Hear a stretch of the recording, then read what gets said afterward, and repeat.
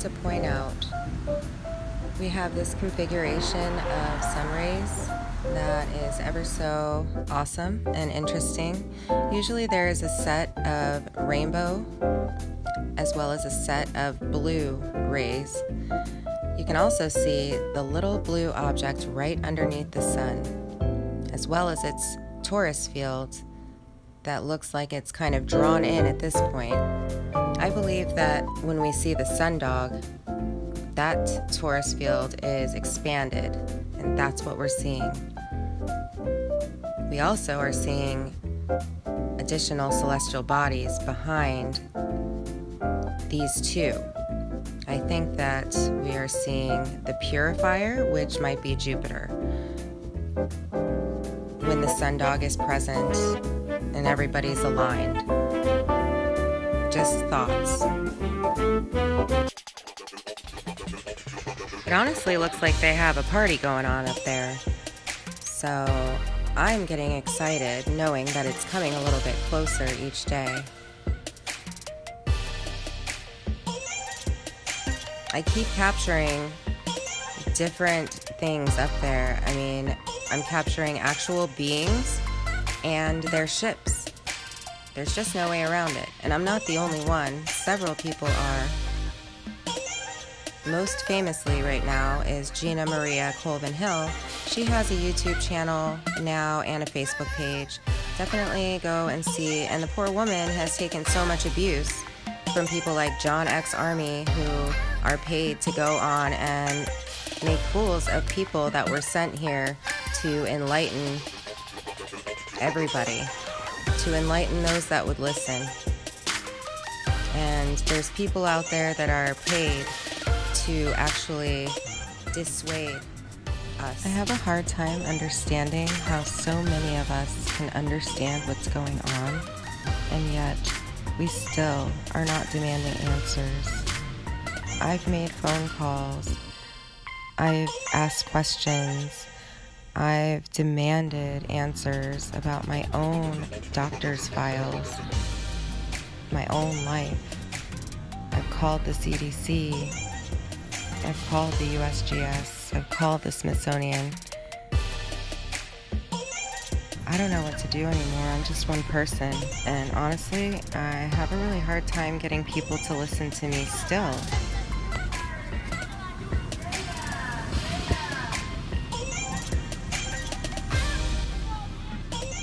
The biggest dissuader that is used is to call somebody who is looking for the truth or trying to profess the truth, to call them crazy.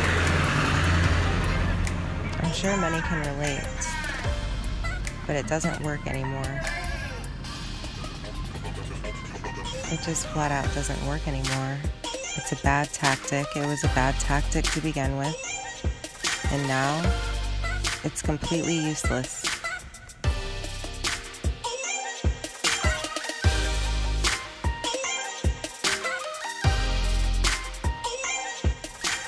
That does not mean that people are speaking up or that they want to jump on the bandwagon, even if they feel that it's right, even if they have an inner knowing. We are so indoctrinated by everything. I mean, they planned for this time. The handful of people or so that had this information this entire time planned everything psychologically and otherwise for this time, in expectation of this time.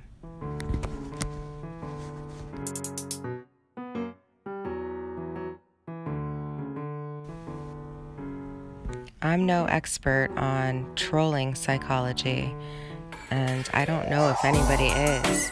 We've watched their tactics change over the past 3 months, I would say, more than ever.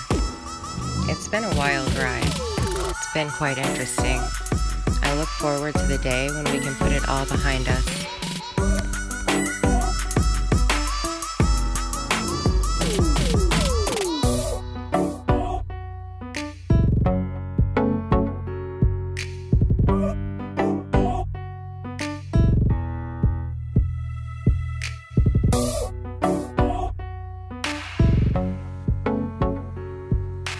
This should come as no surprise to those who have been watching closely for a while. Those of us with the ears to hear and the eyes to see. At this point, we feel like we've been waiting for a while to kind of get some confirmation and some deeper understanding of what's going on outside of what we can see and what we understand outside of what we are being told. I have to be honest, I'm quite surprised that there hasn't been more of an uprise, more of a demand for answers. We have allowed ourselves to be censored and to be corralled like cattle. Isn't that what they call us, cattle? They realize that we have power in numbers, but many of us are just being good little sheep, I guess. Come on, it's time for an uprise. In my last video, I mentioned that the last time I saw the moon was about a week ago, when it was quite full and quite spectacular. Honestly, it's not the moon that I'm used to seeing. Anyhow, this is what showed up last night. Very, very interesting. I've gotten messages about the sun and the moon being fixed in waters. They are balls of plasma. And what was that I saw yesterday? Neutrons have the electromagnetism that creates light. We're starting to see how this is all connected. And doesn't that look like an eclipse to you?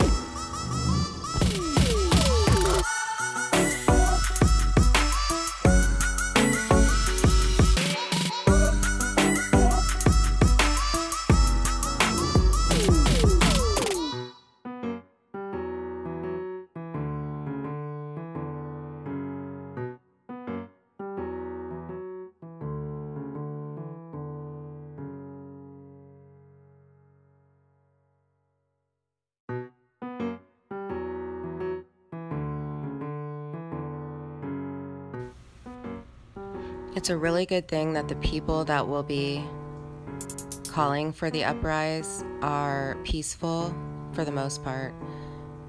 and moral law abiding people anyway. I mean, here we are, just at the mercy of what?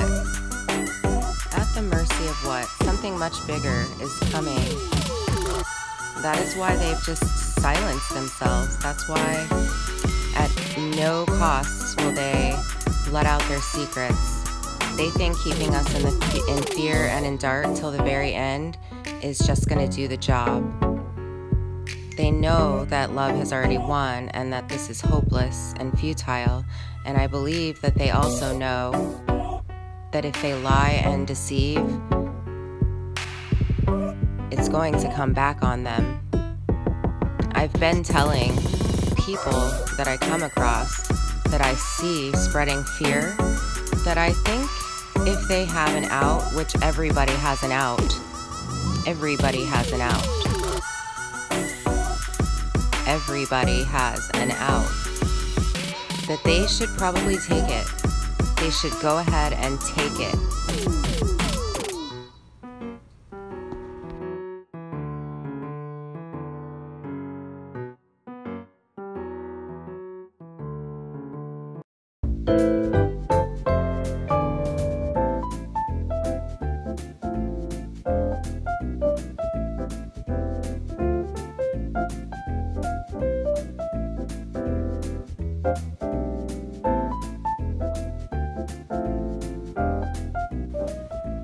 I, for one, am not going to be left picking up pieces.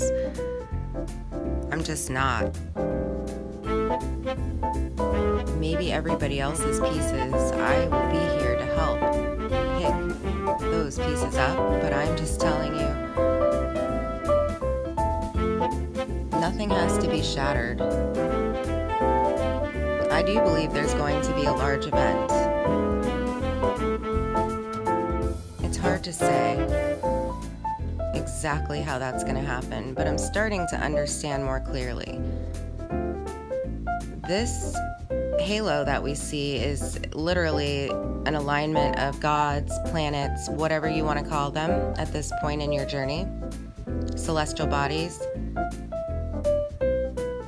There's a lot of energy and there's vortexes involved. That's why we're seeing all the changes, all of the colors are the toroidal fields of the stars, the planets, the atmospheres. Earth only has 2 atmospheres. So when we're seeing layers and layers, you can guarantee that there are additional celestial bodies passing through, you know, and I don't think that they're necessarily on a time scale or a cycle like we've tried to pinpoint before. I think that's become very obvious, especially with things like this, just showing up when they want. Now, this is when it's most heavily chemtrailed. You can see the shadows here. And that leads me to believe that they're laying on top of a 3rd atmosphere or a conjoining atmosphere. It seems like it could be Jupiter, very large planet. Is Jupiter the purifier? I'm starting to believe that that is the case.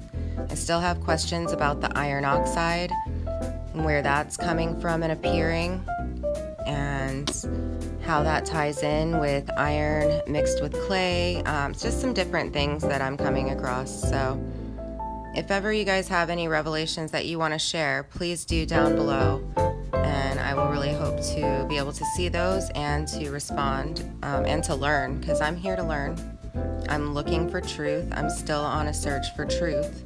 And, you know, at this point, I know where I stand and what I believe. And I'm just waiting for things to be revealed divinely as, you know, I know they will be and as they are, as they continue to be every day that I wake up. It's becoming more and more clear, and I will stay in faith, and if fear comes up, I continue to shed it by either getting out there and trying to help somebody else, or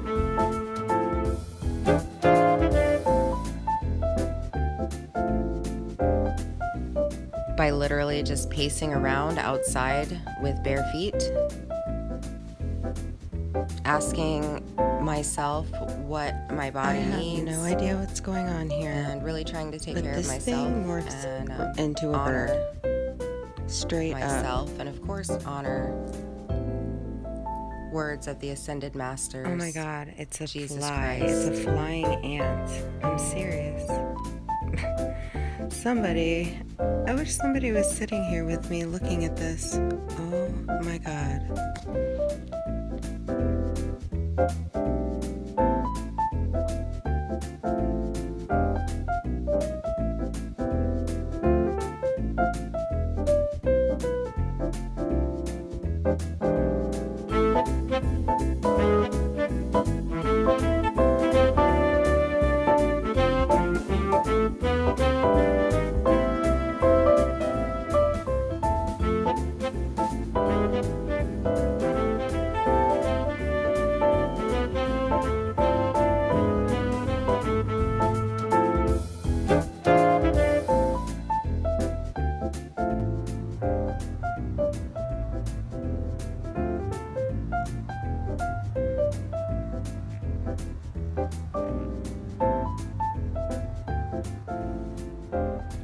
I can see where I am growing still and where I will continue to grow. It's going to be a process that's forevermore. Ascension is ongoing, and it's beautiful, and it just continues to be more and more beautiful. And I continue to trust fully more and more.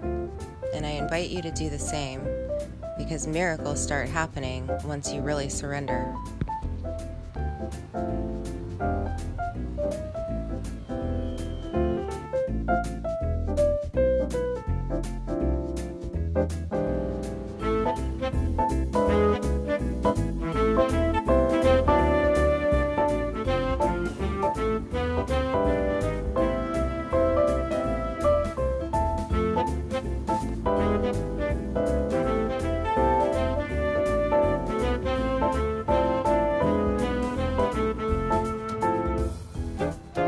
I believe that it could be a win-win situation for everybody. If the powers that were would loosen up their grip just a little bit more and allow this transition to be a little bit smoother. Hey, listen, I'm not even asking them to take accountability yet, but then again, I'm not going to be the one judging them. At least I don't think I am. From what I understand, they really are going to be judging themselves. We are going to be judging ourselves. When we take that into consideration, it really does put things into perspective. But I'm kind of rambling on.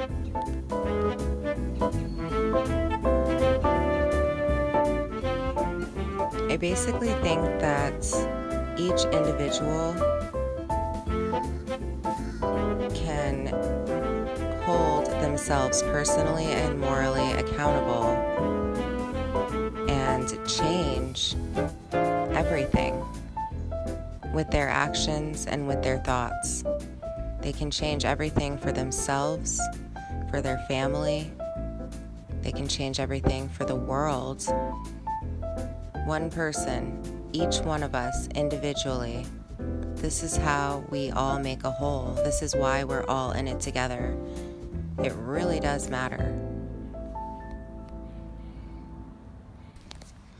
I feel like I'm watching people realize that they can back out and they don't have to go down that road. Literally, nobody has to go down that road. I do believe that fear is a part of this process.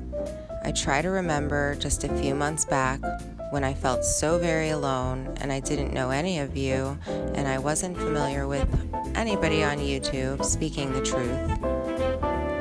And I have to remember how I felt and what a personal journey it has been. And I know that the fear really played a big role. Like every aspect of this awakening, The fear serves many purposes.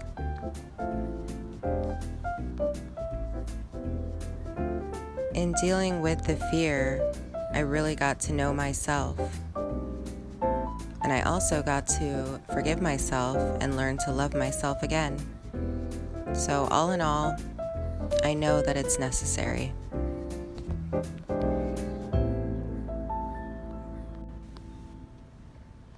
After all, duality is ending. And from what I'm learning, it's always been a yin and yang. This is where it gets really complex, so I'm sure we'll be able to unravel everything as we go. And like I said before, I really think that we can put this behind us. As we continue to move forward, and as these things come up, we can release them for the last time. We don't have to persecute ourselves or anybody else. We can forgive. We can forgive and we can find peace. We can find the peace of God. And honestly, as I sit here and judge others for causing fear, I realize that I am no different.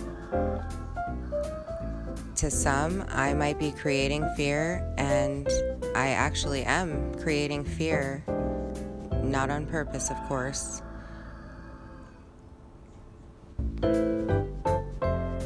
And I still have anger and frustration, and I still feel like things are very unjust.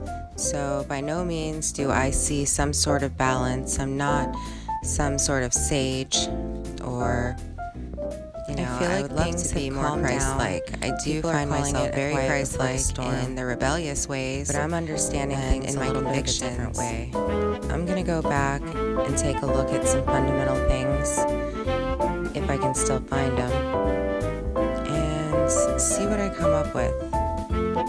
I think we have some really exciting times right around the corner. Expect miracles.